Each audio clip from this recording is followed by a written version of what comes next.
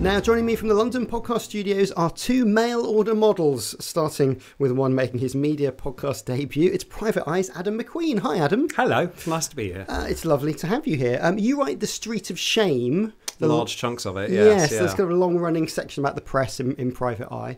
Have you been tracking the runners and riders of the Telegraph and who's going to require it? Very much so indeed, yes. Yeah, no, our lead story last week was when the news had just come out about Nadeem Zahawi being pulled in, of all people, to front a bid by the Barclays to try and take back control of the Telegraph, apparently with money from the United Arab Emirates, which just seems like, it's an ambitious bid, isn't it? Yes. They're basically going to go to a load of investors in the UAE and say, so these are the guys who screwed up their businesses so badly that the bank actually took this off their hands.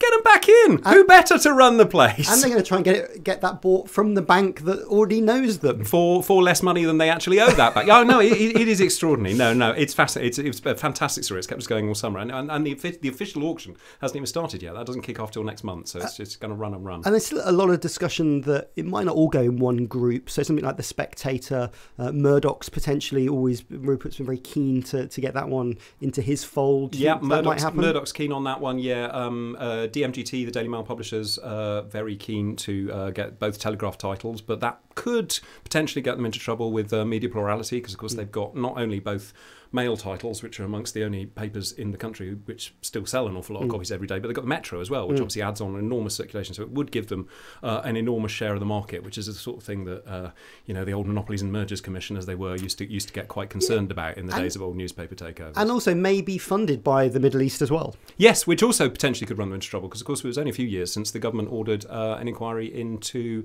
not the Lebedevs themselves taking over the Standard and the Independent, but when they pulled in extra shareholders from Saudi Arabia. So, that whole question of money coming in from overseas and control of British press assets could get them into a world of trouble and regulatory stuff there. If you are a boring bank and you just see all of that on the horizon, maybe going for a safer offer, if there is one, is probably the better decision, isn't it? It probably would be. And also, you've got to ask, in this day and age, on newspapers, even in their digital form, necessarily the sort of thing you'd want to be throwing a lot of money into.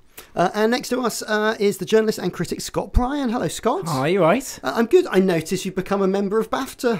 Oh, yeah. I have. I think like the 13-year-old TV geek me losing his mind that like one day I could watch so much TV that I would be allowed in. But what a treat. Well, I'm not trying to do you down at all. But okay. when I was looking at it, there is obviously people have to apply to become a member. And I'm not saying it's a lottery, because obviously they're picking the people, but it's not easy to just get a membership. It's not like just doing a direct debit and getting your card in the post. I mean, in the end, they do ask for money. So like, that's great. Welcome in. Please give us some money. So, I think it's certainly interesting, because I think BAFTA's also trying to widen their membership. They're trying to make sure it's much more reflective, because of course the awards have been in for headlines, probably not in the way that BAFTA would be potentially liking over the course of the last few years. So I think it's trying to make sure that the industry that is the kind of the flagship is actually representing the industry that it actually is running. And also handy if you need a wee in central London. Yes, that's the other thing I was realising. So there's nothing really around Piccadilly.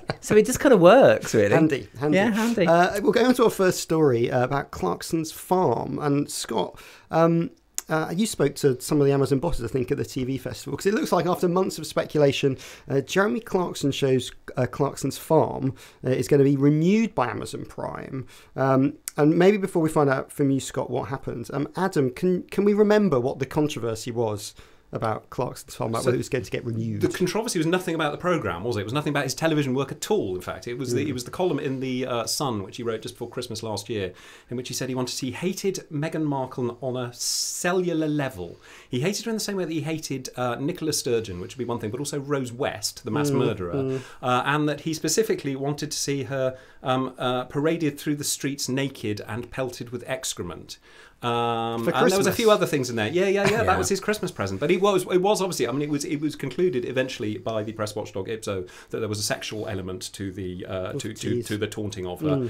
They put aside accusations that they didn't find there was a racial element to it, but there was a sexual one in there, because he talked about her using her bedroom wiles to draw in Prince Harry. It really was. It was like he was trying to kind of tick off every kind of offensive thing on the book, and it was the most extraordinary thing, because he almost immediately backed down, as did the Sun. and said this is completely unacceptable. But he remains in the Sun. He remains in the Sunday Times. He's kind of contrite there. He's kind of turned into woke Jeremy, which was not something you ever expected to happen. And he's writing very sympathetic pieces about trans rights and all sorts of things for the Murdoch Press now, which is a strange transformation. And he was talking about being a podcast convert this week as well. Because indeed he had listened to a podcast that I appear on, page 94, the Private Eye podcast. I noted he only mentioned he talked about the episode that we talked about him in it. So whether he's actually listened to any of the others yet, we don't know. So Scott, you were trying to push the Amazon bosses, weren't you, on this one? Yeah, because earlier in the year, Variety had reported that Amazon was going to cut the long-standing ties that they've had with Jeremy Clarkson, not just with Clarkson's Farm, but also with the Grand Tour, which of course has now been kind of changed into just irregular specials. So they hadn't really had an update about what they were going to do. Of course, season 3 had already gone into production, had been filmed and seemed to have run its course. So when I kind of pressed them on stage at the Edinburgh TV Festival, I got back that they were kind of shocked and disappointed about his actions, and there was kind of a real sort of mea culpa about that. But then they were bizarrely kind of at the same time quite defensive over the actual programme itself. And they created this sort of situation where they were trying to distance Clarkson's Farm from Clarkson, like highlighting that it's a bigger show than just Jeremy Clarkson. It highlights the agricultural issues facing the country. There's all of these other characters within it that are a delight to viewers. And I had to sort of say to them, look, it's called Clarkson's Farm. Like you can't separate the two. So they didn't really give an indication about its future there. They were kind of vague. So there's news from Deadline Today by Jake Cantor to say that actually it looks as if they might be having a renewal.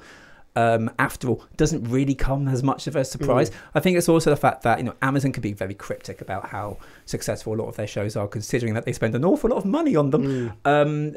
But it's clear to see that when it comes to their UK slate, Clarkson's Farm is right up there at the top. So they're probably thinking, oh, okay, he is a big liability and he said some downright awful things, but maybe we can't really lose him because we haven't really got as many hits to replace him. But is this also that it's way cheaper than the Grand Tour, which they probably signed at $1 kajillion? Oh, I mean, this is like this was probably the extra thing he had to do as part of the deal, and suddenly it's turned into a mega hit. Yeah, I mean, I think if you look across their slate, really, I mean, sort of James May has kind of done his own kind of cooking sort of variation. That feels like a very BBC Two show. There's also been a travel programme that they've also done that has nothing to do with cars, with James May attached.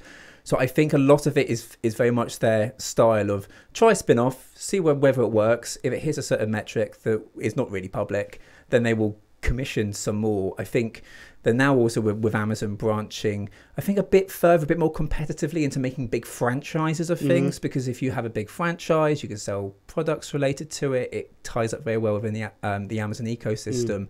So I think these days, like, that was the main thing I got throughout the entire of the Edinburgh TV Festival. It's focusing much more on about creating a brand than just creating a TV show. It does seem a bit rich for Amazon to be sort of saying in 2023 that they've only just realised that Clarkson might be a bit of a liability and a loose camera. I mean, you've only got him because he was sacked from the BBC for punching a producer. I mean, this is what you get with it, and you were very keen to throw a lot of money at him back then. Well, Jeremy Clarkson likes podcasts, so there's another one that's been added to the podcast list, and this is Political Currency, the new show featuring George Osborne and Ed Balls. It landed on podcast apps yesterday. That's Thursday. This is from the makers of The Newsagents, Persephonica, led by the former BBC news producer Dino Sophos. Scott, it's an indie production, but it's not tied to global. It's kind of a Persephonica thing. Yeah. A lot of coverage for it. A lot of coverage of it, I think, just because of the fact that it comes from the same people who made The Newsagents, which, of course, has been a real big hit for global. I think also Dino Sophos being behind it. He was the creator of Newscast, which is still kind of one of the biggest podcast names the BBC has. There's that Dua Lipa podcast too that managed to have, I think, really intelligent discussions about pop culture that I think people did not really expect. So I think just the names behind it too, I mean, the fact that you've got a Chancellor and a former Shadow Chancellor, George Osborne and Ed Balls tied to it too, I think gives the reason to believe within the media circles that this would be a big hit. I guess the challenges, I think, at the moment is not really anything to do with Persephonica. It's just whether there is a saturation of these style of podcasts, because there's been now The Rest is Politics with Roy Stewart and Alistair Campbell. There's, of course, The Rest is History, which is, of course, not really political, but similar. There's the one with Steph McGovern and Robert Peston that just launched in the last week. So it's becoming quite a crowded market very quickly. I think there is an appeal to these style of podcasts, having two people with maybe an opposing view, talking about something that, a big topic in different ways. And I think also quite nice that at a time when a lot of social media can just have people who agree with you on there, that you're able to have polite intellectual discussion from opposing views to show that actually there might be more similarities than differences between us. But it's just down to the fact about whether anyone's really got enough time to listen to all of these podcasts. Adam, George Osborne, Ed Balls actually are quite funny. Are they? I think so. I think George Osborne is... Those hilarious austerity policies brought fun to millions. I don't know. I think that he has something. There is something interesting about the two of them. There is evidently a chemistry between the two of them, which has got them onto an awful lot of TV programmes. I don't know. The extraordinary thing was the trailer that they videoed for it. Did you see that? Where they were carrying boxes along the street. The implication being that they'd just been sacked from their jobs, which was actually quite a while ago. They seem to have picked up every job going since. I mean, George Osborne has done so many jobs that he's so utterly unqualified for ever since, including being editor of the Evening Standard very, very badly. And for goodness sake, he's now chairman of the British Museum. Should he not be concentrating on getting back some of that stuff that's been looted from the stockrooms? Maybe that was in the box. I don't know. Well, George Osborne said on another media programme that all of these jobs bring input that he can bring to his other jobs. So it's good that he's doing lots of things. Yeah, it's always handy for your bank balance as well. Why do you think the two of them are doing it? Is it just ego? This one looks like, I've got to say, this one looks like an absolutely cynical rip-off. It looks like some people have looked at Rory Stewart and Alistair Campbell and said, hey, that works really well. Who else have we got who could do that one? And you just get this slight feeling that, this is the beginning of a long slope. If they were still around, I'm sure we'd end up with Mrs. Thatcher and General Galtieri co-presenting something called Agree to Differ. But I don't know, it doesn't work for me as a format. I never wanted to listen to Alistair Campbell when he was haranguing journalists down the phone about what they should and shouldn't write at Number 10 and threatening people. But I don't want to listen to him on a podcast. But that has been a massive hit, hasn't it? It has been huge. And it's making them huge there is obviously a market out there for it. Yes, yeah. But the thing is, podcasting, I guess, is a bit like publishing, isn't it? Is no one ever knows what the next big thing is going to be. No one would have predicted that the Campbell and Stewart podcast was going to be the huge thing, just as no one would have predicted that The Girl on the Train was going to be the huge thing. And then, for 2 years after that, every book that came out had this very similar cover, and if they could possibly get it in there, the word girl in it. Exactly the same with Harry Potter and all those kind of big publishing phenomena that come out of nowhere. So I wonder if this is kind of a trend that's going to run its course in the end. We had the kind of quirky friends discussing things that don't really matter stuff, the podcast that came off the back of My Dad Wrote a Porno, which again was something that came completely out of nowhere and became a huge phenomenon. So it's kind of people chasing that last thing. Scott, are you going to tune in? I mean, as part of my job, I probably will have to. Well, audio of a different kind, this time BBC Local Radio. We've talked about it on the podcast before. A lot of changes to BBC Local Radio. They're regionalising afternoon programmes, putting national shows in at some other times. They remain local kind of from 6 a.m. to 1 or 2 p.m. Yeah. But one of the presenters, Sophie Little, who's leaving the BBC from BBC Radio Norfolk, well, she had this to tell listeners on Monday. I believe in all that it stands for. It's vital and it's important. But I will say this how I see it. I feel the cuts are ableist, ageist, and they place economic barriers for some people too. And I felt incredibly nervous to say this, thinking about the many bosses above my head and how this goes against the grain of all of the training I've ever had in my 15 years that I've been here. She's not very happy. Is she right, Scott? I mean, I think she highlights the fact that local radio does have a strong role to play in communities, and it's also incredibly difficult to know when something's being cut off, because the people who have been affected might not speak out because they might be elderly, they might be by themselves, they might not have access to the internet to express their frustrations about something that they see to be essential, no longer being available as much or as frequently as it used to. I think it's also the fact that I mean, at the same time, though, you have to understand the financial pressures that the BBC is undergoing. I mean, it's having to have a shortfall in regards to about 285 million because of the licence fee freeze until 2024. And they've clearly looked at their entire budget and then they've gone, we can no longer support the amount of services that we currently do, even though we have got in a substantial commercial income coming in too. And the choice that they've made has been merge the BBC World News and news channels into one single standalone service, and to make these cutbacks on local radio, and to hope that they can make some sort of digital thing out of it. Yeah, I mean, their view, and I find it hard to disagree with this. So this kind of puts me against most of the people in local radio. So BBC Local Radio is a great service. It reaches about 15% of licence fee payers who tune in. Moving some of the money to digital content that people can access through the website or podcasts or whatever isn't a dreadful way of trying to broaden how they reach people with local news and information. I mean, the BBC are always going to be pilloried for whatever their decision are, aren't they, Adam? I think they deserve to be in this case. I think this is absolutely disastrous. I think it's do you listen idiotic. Do you listen to BBC Local No, Radio? I don't, because I'm not the target market. The target market is the people that Sophie Little was talking about there, who are largely over 80. A lot of them are housebound. A lot of them are disabled, and a lot of them rely on that as for companionship and all the things that the BBC as a national broadcaster should be providing. But they'll still get local content at big parts of the day, like they've always had. They will, but it's those familiar voices are going. And the other clip I heard, and it's being done in such a typically BBC way, because the cuts were announced months ago, and they seem to be sort of dribbling out over different radio networks at different times. In the traditional BBC way, as the Reverend Richard Coles complained about when he was got rid of from his Radio 4 programme, none of them have been given a chance to say goodbye properly on air, which is why they're having to grab moments like this if they're brave like Sophie Little. And there was a clip I heard a little while ago from another BBC local radio station where there was a pensioner who phoned in. He was actually 100 years old, and he was kind of regular guest on the programme, was phone-in programme, absolutely in tears, because he just said, I'm good. This is my lifeline. This is what I look forward to every day. And they'd done a live broadcast, an outside broadcast from his house for his 100th birthday and things. And that whole sense of kind of local community and stuff seems to me the sort of thing that, yes, the BBC has got to cut money, but why are they cutting it in the areas which are all the things that only the BBC does and which no one commercial is going to step in and do, like local radio, like classical music, all of those things that actually make the BBC unique. I mean, surely you should be looking, if you're competing with your Netflixes and your Amazon Primes and all of these kind of big streaming services, you don't want to be doing the same stuff as them. You need to be focusing on, if you're going to justify the licence fee, you want to be saying this is what we offer that no one else offers. It reminds me a lot of when all of the newspapers went online in the 1990s and 2000s, and they all, instead of going, oh, we've got our individual brands and the things that we specialise in, let's kind of really concentrate on that, they all decided instead they had to homogenise and produce exactly the same content and be competing for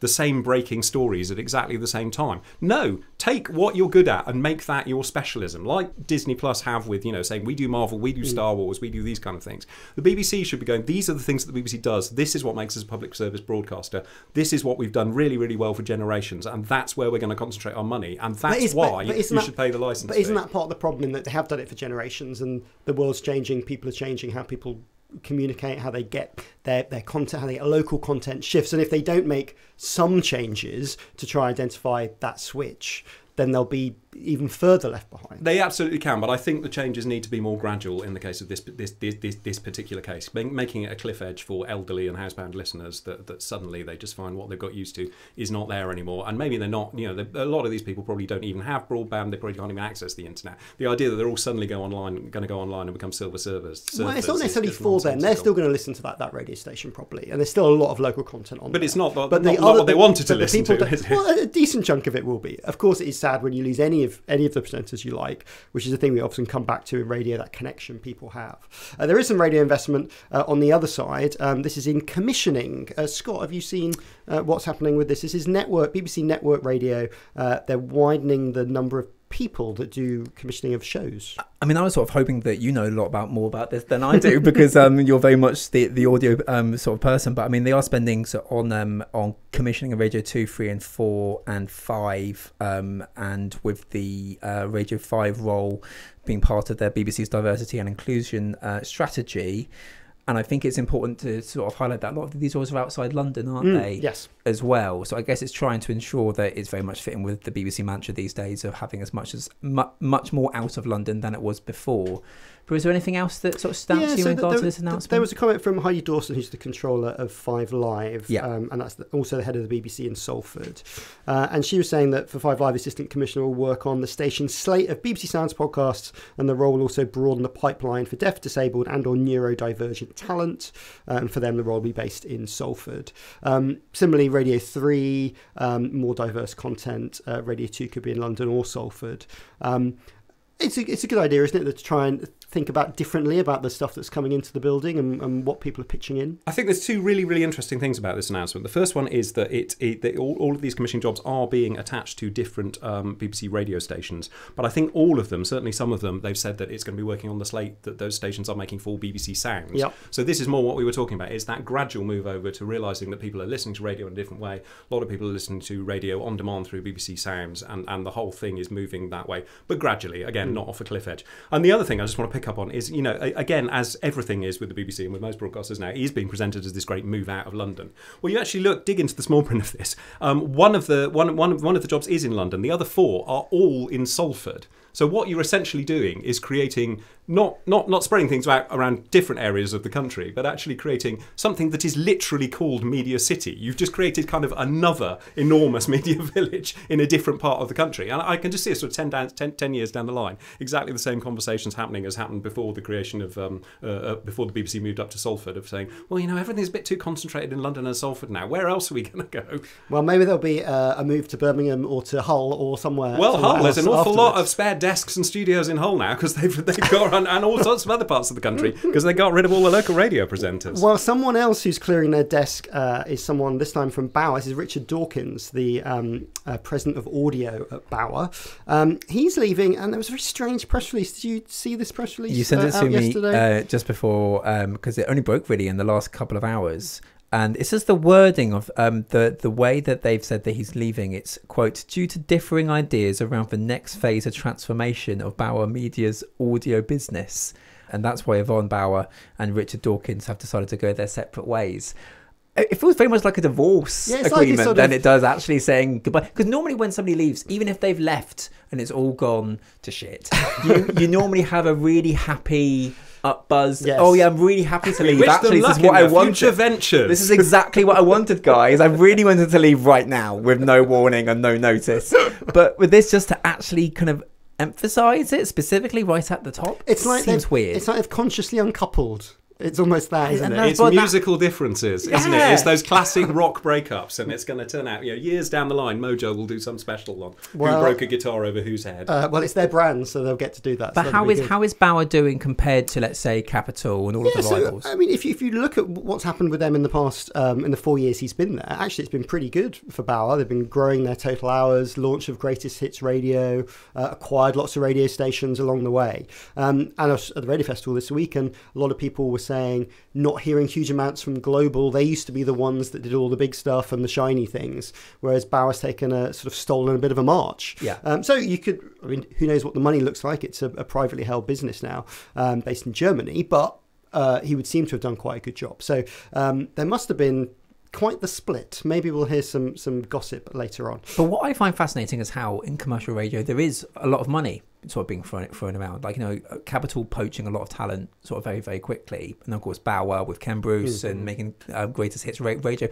But I remember only just over a decade ago, commercial radio was kind of in the doldrums, and I sort of wondered why it flipped around 180. Where's this all come from? Well, the big shift has been reduction in regulation, which means you can run these things like traditional businesses. So that's very boring things, which has a big effect on staff. So number one, there's far less people working in radio than there was 10 years ago, and it comes from far fewer buildings, and actually save a huge amount of money shutting down buildings all over the country. So for Global and Bauer, they're sort of in much ruder financial health because they'll be able to reduce their cost base significantly, so they can invest in programming.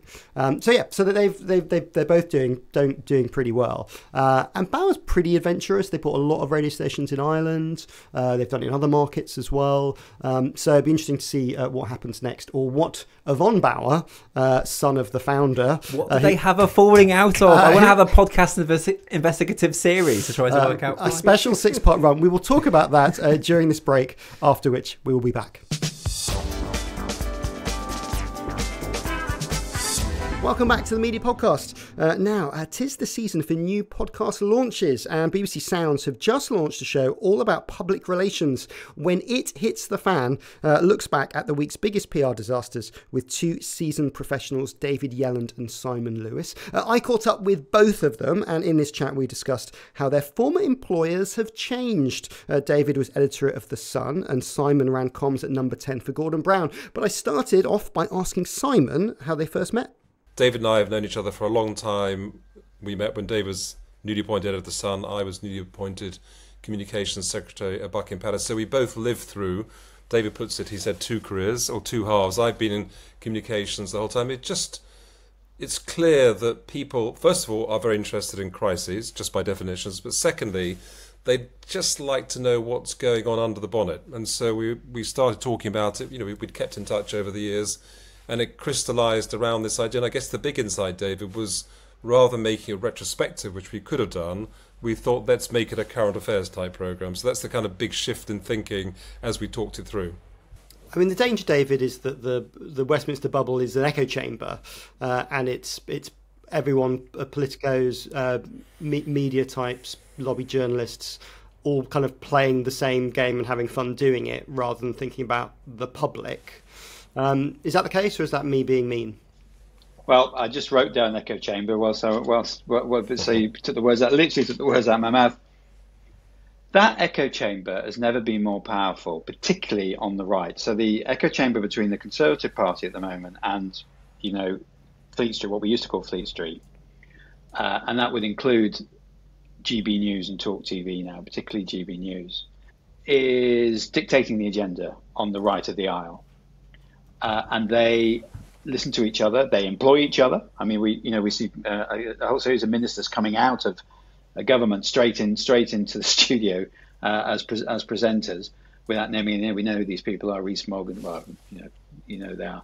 What's happened since I left newspapers is that the media class has overtaken the political class and become the same thing. So we literally had a journalist in number 10, which, didn't work very well. And the reason the media class overtook the political class is they're better. They're smarter, they've got better people. And that's very sad for our democracy. And at some point, that has to change. So that's the sort of macro issue. On the left, if you class the Labour Party as the left, the jury's out, really. They haven't been in power for so long. There are disturbing signs, actually, that Keir Starmer's team, some of the younger members of it anyway, are spending a lot of time trying to make friends with, my old paper, The Sun and the Daily Mail, and they're looking for the nod.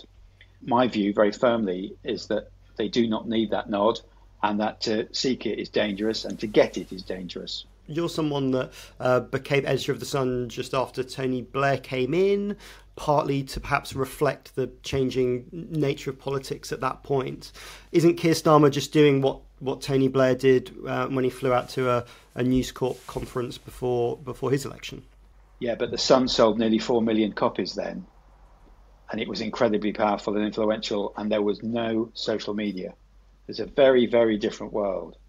The Sun is not important politically now, and that is just the truth.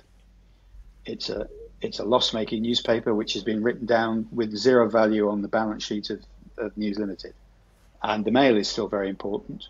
The Sun can still cause you problems. It's best not to kick it around, but you don't need to go and have dinner there. That's the difference. If that's your take, do you think the Sun as a print publication has its own deadline when it'll expire? Obviously, the online version does well, but it's a different kind of business. Well, there are a whole host of issues there, but digitally, the Sun is successful. It's an entertainment product which is doing very well, but it doesn't have political clout in the digital world. There's no Gen Z person that looks to the Sun online or the Daily Mail online to influence them politically. The older generation who are looking at the op-eds are influenced. So oddly, as these papers succeed in the digital world, they lose their political influence. It's a very odd thing. I remember seeing Mario Cuomo. Mario Cuomo actually was governor of the state of New York, came to lunch when I was on the New York Post, and he said that he knew when he'd lost the gubernatorial race in New York, when Rupert backed, I think it was Pataki, the other side. He said, even though the Post in New York only sold, I think it's 500,000 copies and was loss-making and wasn't anywhere near as big as the New York Times, Rupert's call, Cuomo knew he was dead, because everybody else would think he was dead, and therefore he was dead. That is still true of Rupert Murdoch. He doesn't get it wrong, but it doesn't influence a vote. I don't think there's a single person in the country that's going to change their vote based on newspaper backing. It's not about that. It's about the day-to-day stuff. And the fact is, if Labour get elected, from day one, they will be clattered in these papers day in, day out, and that will affect them because the BBC will pick up those clattering stories because some of them will be true. And that's the problem. It's the noise, the weather. Just to build on that very quickly, I mean, what struck me, I was obviously in number 10 just effectively the last year of Gordon Brown or the Labour government of that era. And the problem is if you get a sheer weight of negative, completely kind of overriding negative press, it's very, very, what's the word, enervating. And it's almost the climate it creates. It's not even the fact it's taking place. It's the fact that every day you wake up and you're seeing stuff that you know either isn't right or has just been written from a particular perspective. So I think it gets into the marrow of the bone of people who are on the receiving end of it. And that's, I think, as David said, why actually the traditional press is still quite important, because that climate they can create is very, very difficult to deal with. Well, Simon, I mean, looking at the news today, Sir Paul Marshall, who was one of the guys that's really funding GB News, looks like he's going to put in a bid for your brother's old paper, the Daily Telegraph. I mean, kind of building on that, is the idea of creating a bit of a sort of a multimedia right-wing empire. I mean, that's got to be inspired by what's happening in America and Rupert's success around Fox News. Do you think he would be a likely owner of the Telegraph? Well, obviously there's a process being run, which is interesting in itself. I mean, it's being run by an investment bank, Goldman Sachs. So what's very interesting about that is, having been on the other side, if you run a process, you have to have a timeline, you have to have a decision-making process. So I think this race is far from run. I think it's kind of connected to what we've just been talking about. If you have got a lot of money and you want to exert influence, you're probably feeling that you're more likely to get a bigger bang for your buck going into a media group which has a significant social media kind of presence than buying or picking up a newspaper. I know that obviously Telegraph still has a traditional paper, but I think most people would say they've done pretty well in online terms. There are a couple of wonderful prizes in there, including the Spectator, which might be attractive to someone who wants to sort of be involved in the intellectual sort of side of right-wing politics. But I think the Telegraph race is a classic example where the bankers will ultimately have to work out two things. First of all, who's got the money, and secondly, which of the bidders, and maybe all of them are kind of fit and proper people, which isn't the decision of the bankers, but it's an important point, fit and proper person to run a media group. And that's always on the minds of the politicians, of course. Simon's absolutely right. This is a horse race, and one of the horses has gone public and said he's in the race. That's all that's happened. It doesn't necessarily mean. But I think there's a real risk that the Telegraph and GB News together could become a sideshow, and a money-losing sideshow as well in the great political game. I'm not absolutely certain that market exists. And Fox News became the most profitable news television entity in the world. But that's because that's the US. It's the US, and there was no right-wing station in the whole of the US, and it took that market. But if you look at the numbers of Fox News, sometimes on the day-to-day basis, they're not that high, even in the US. Right? I don't think that market exists. I think Paul Marshall might convince himself that market exists in the UK, but I'm not sure it does, and we'll find out. I mean, I may be wrong, but I'm not sure it does. If you think about we've talked about big figures, talked about companies, talked about media. Who would be a good client to work for today? Who could benefit from great PR skills? Simon. Well, having just set up an advisor business, I hope the answer to that is plenty of people, because that's the other thing that I do in my non-podcast. I mean, there's a family joke that, I've worked for the Queen and I've worked for the Prime Minister, that just leaves the Pope, which is a family joke. I must say, I've always been fascinated by the world of sport. I love sport. I love the politics of sport. I love the dynamics of sport. I mean, I suppose if I ever had the opportunity to help in the kind of communications around one of the great football clubs, I happen to support Arsenal, something like that. I think it's a fascinating world. But on the other hand, I guess be careful what we wish for, because if you get involved in something you're too passionate about, it probably isn't a great combination. But I think the world of sport, which we're going to, I'm sure, come back to. We did a piece today about the booing of Macron, or in the podcast about the booing of Macron, or the rugby. It's a very combustible world, the world of sport. And when sport and politics collide, it can be very tricky. David, who would you like to work with? Greta Thunberg is the person I'd mentioned. I think that if I look at my children, particularly my younger daughter, my younger child, who's my daughter, I think, climate change, it's very important that Greta Thunberg and that generation frame their argument correctly in the next 10 years in particular, because they are close to losing the argument, and that's very sad. So I think it is the biggest issue of our time, and it's very important that the next generation get their argument right. But at the moment, they're sitting in front of ambulances on the M1 and losing lots of friends, and I think that's a disaster. So I think that's probably the answer to that question. Well, thank you both. It Hits the Fan is available on BBC Sounds each week. Thanks for joining us. Thank you. Thank you. Interesting to hear about David Yelland and what he had to say there. Slightly down on The Sun. Obviously, he has his own relationship with it. Was he right? Do politicos think that the press has more power than it actually does? I think the press has always liked to claim, particularly The Sun, that it had more power than it ever did. I mean, The Sun won it in 1992. Rupert Murdoch has always been very, very astute at backing people who he knew were going to win already. So it would surprise me enormously if he backs Rishi Sunak at the next election. I don't know that we're going to get the sort of wholehearted endorsement that that Tony Blair got in 1997 at an incredibly late stage. I mean, I think it was something like March 1997. It was very, very clear what direction things were moving in. But I mean, David Yelland is right. I don't think it would make an enormous difference now to anyone. I mean, digitally, it's really interesting. I was thinking about the Mail website. The politics on that is buried very, very deep within it. Behind a wall of Kardashians.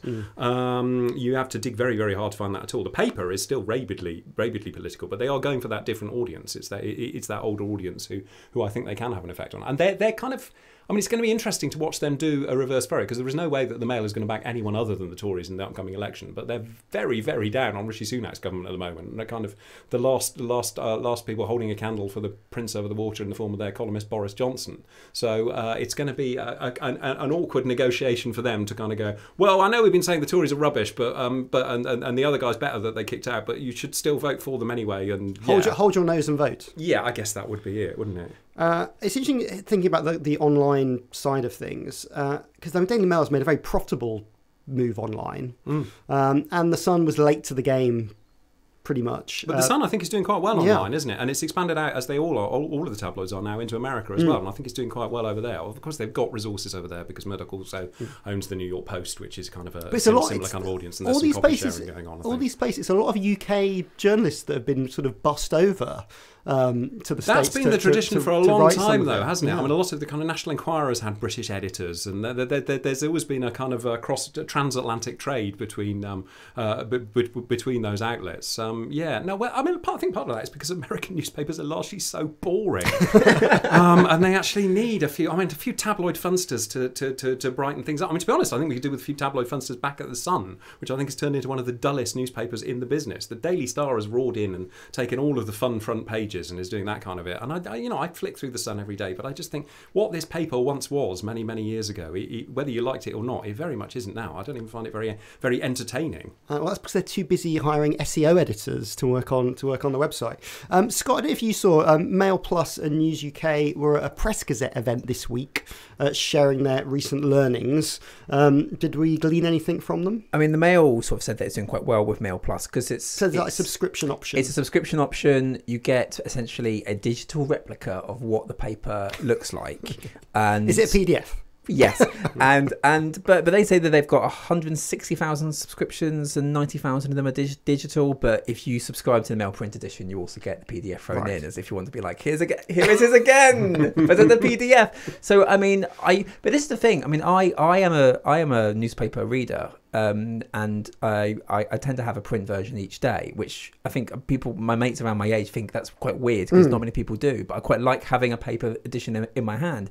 But then I don't really like mobile versions on my mobile, because I don't really absorb the news in the same way. I quite like the fact that a newspaper has a beginning and an end. So I can see the appeal of digital replicas, because it feels as if you're having a halfway house between having a paper that you might not always be able to get, or can be really having the faff to, but also not having the entire internet to be dealing with and an endless array of news. You're still getting a bit of curation. So I can see why these digital products tend to do quite well. Well, Adam, I mean, if you're looking at a Reach website, you have to close down 7 pop-ups. God, they're all a nightmare. They're just appalling. No, I'm going to come out here. I would say that you're from a publication that hasn't necessarily done lots of things on digital. Barely anything at all, apart from our own podcast, page 94, which I'm going to plug yet again. Now you've given me the chance to.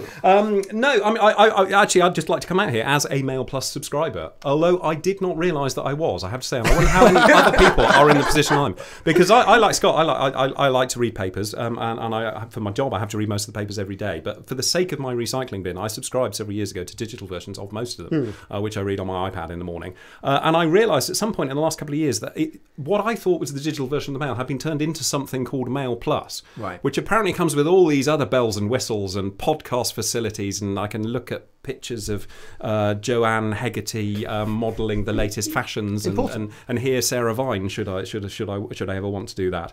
But I had no idea about that. I still have no idea how to access them. So I do wonder how many people are in the same position as me, that they thought they were just subscribing to a kind of a slightly more high-tech version of the paper. It seems to be a very modern thing, isn't it? Just have any brand and just say, add the word plus onto the end of it. Just add plus. It's like about 20 years ago you put E on the front of everything to look kind of incredibly modern, isn't it? But I have to say, where I think the Mail have been clever is what you get with Mail Plus apparently is a lot of puzzles, and I think that's one of the selling things. I think it's one of the really salutary facts for all journalists that we should constantly remind ourselves of, that people don't buy newspapers for us at all. They may occasionally look at a splash story on the front page and buy it for that, or they may have a columnist they like, but mostly they're getting it for the crossword. Well, that's what they're after. New York Times subscriptions, particularly driven by a lot of their quiz-related action. But Mail Plus, you get page after page of puzzle and puzzle after puzzle, and I think that's really, really clever. I mean, the Mail have always been very, very good at knowing their readers and knowing what their readers want and giving it to them, and that I think will be behind the success of that as much as it is behind the print newspaper. The answer is puzzles. Another thing to add to the media podcast. Right, just time for the media quiz, which this week is entitled Classified, so very newspapery. In lieu of actual ads here on the podcast, though brands do get in touch, there's always a link in the show notes, we have prepared some cryptic classifieds based on some more media stories of the week. You just have to guess the story from the ad. Buzz in with your name if you know the answer. So Scott, you will say Scott, and Adam, you will say Adam. Here we go. Right, question 1. Wanted, new home for elderly pet Oscar. Can be needy and often up late at night. Scott. It is ITV and ITVX becoming the new home of the Oscars. It is, and they are. It's been with the BBC. It's been Sky for a long time. Sky for quite a few years now. I mean, this is the thing is that Sky had the rights. I didn't think many people knew that they had the rights. I mean, they had no idea. I mean, then again, it is shown 1 a.m. till whenever. So of course, it has been there for a few years. I think last year they put it on, or earlier this year they put it on Sky Arts and Sky News rather than just on Sky Cinema. So you could watch it on Freeview as well. So you could watch it on free to air. So there's not going to be that much difference, I guess, in terms of people being able to watch the awards apart from than it being on a different channel. I guess maybe it might be more of the case that ITV will make a bit more of a song and dance about it. I don't think Sky's really done anything to say, do you think they'll re-show it in prime time? Because that's the thing with a lot of the Sky Atlantic stuff, the HBO stuff, they showed 6 new episodes of Succession went out at 3 in the morning kind of simultaneously with America, but then they were shown the next night at 9 p.m. Have you just seen all the clips by then? I just think people are over it by then because people wait. It's very boring. I mean, once you've seen Will Smith slapping someone, then you don't want to sit through the kind of best makeup and best videography. 100%, like a real. But then it's also the case that you turn up, and it's one of my favourite joys is just seeing like a BBC Entertainment reporter or Good Morning Britain Entertainment reporter just yelling at a random staff really far away the morning after the Oscars live because it's live because they're at the Vanity Fair party trying to get an exclusive interview and hopelessly failing. For me, that is my Oscars coverage. That is for me the best bit about it. Right, well done. Question number 2. Wanted, London's answer to the Met Gala. Organiser must have multiple faces. Is it too cryptic? Oh, Adam, is this to do with who's hosting? The Met Gala's Vogue, right? Yes. So is this to do with who's hosting it? Because Edward Anifal has just been don't want to say booted out, moved to a different job within British Vogue. The outgoing British Vogue boss. Yes, you are just about right. I'll give you a point for that. This is Vogue World, described as a multi-act celebration of British performing arts, which has been curated by reportedly Vogue's editor-in-chief Anna Wintour and the outgoing London boss Edward Enninful.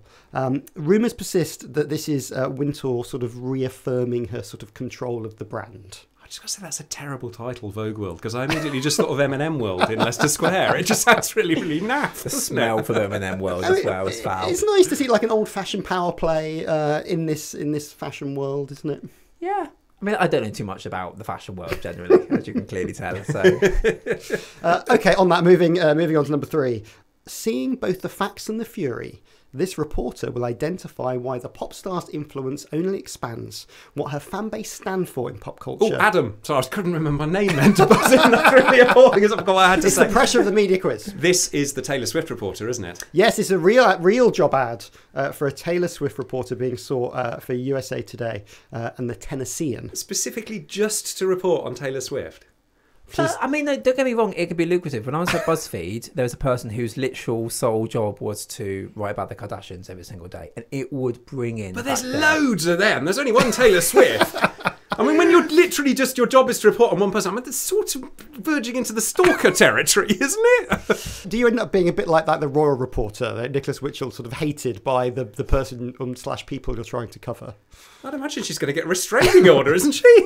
Back to SEO, I mean, that's about content that works, isn't it? Yeah, but also just the fact that fandoms seem to go for hourly updates. I mean, you only have to go onto the search bar on Instagram to go and see where some stars are by the hour. So I think that clearly they're just going, right, how can we hone in on... And I mean, I can see about why it's raised some eyebrows. It's probably given, bizarrely, quite a lot of publicity to the magazine, to the title themselves, really. Yes. Either of you going to throw your hat in the ring to be the Taylor Swift I'm not reporter? really a Swiftie. Are there any pop stars that you would like to be a full-time reporter about? Harry Styles, probably.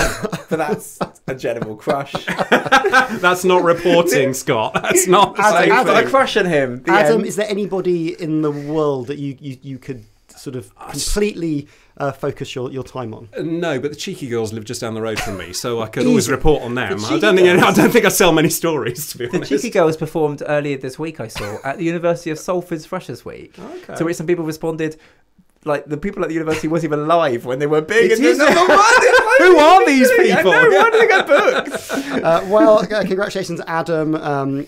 First time luck. Obviously, you win the media quiz, and you get to be our full-time Taylor Swift reporter. That's your prize. Fantastic. I've got Congratulations. to listen to some Taylor Swift songs, haven't I? My thanks to Scott Bryan and Adam MacQueen. Where can people catch up with your good work, Scott?